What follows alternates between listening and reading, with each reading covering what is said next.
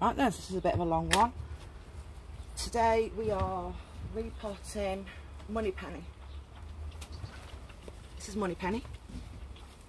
Just to plant this out the front of your house as much as you can, really, and it's supposed to bring wealth and abundance to you in different types of wealth, you know, like emotional as well. Emotional as well. Moneypenny. So we've taken one of those, exactly the same size pot, and we've literally pulled it out, split it down. And we've got some lovely money pennies. Now, the reason I've done this, my front garden, keep weeding it, but the plan is I'm going to strip it out because it's a raised planter at the front. I'm going to strip it out, weed shoot it, and put some really good topsoil and some compost mix in there. And then when I do that, I'm going to spread the moneypenny out around the garden. What am I doing? Well, these are just cardboard pots and they're drainage holes. I've used these because they only need to be in them for maximum 2 weeks. Yeah, maximum 2 weeks. And I'm sure the cardboard can hold up till then.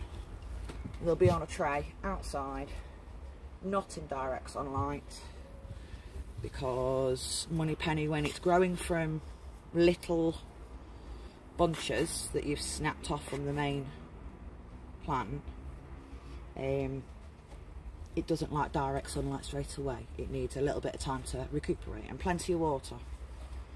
Plenty of water.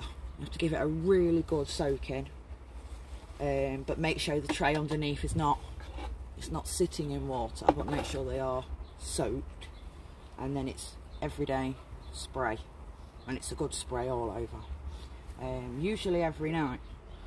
The next video I'm doing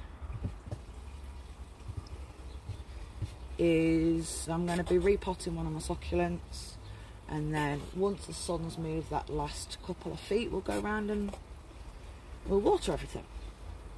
As you can see, you've got the cactus here, plenty of succulents.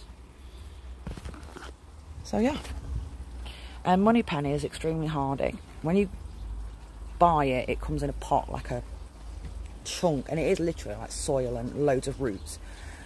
But because it's not just one main stem, one main root, you can actually break it down into smaller, you know, it's got to have a good root pack on it, but you can, smaller handfuls. So from these 2 plant pots that I've got now that I'm doing, I actually bought 2 very small plants that were approximately this size.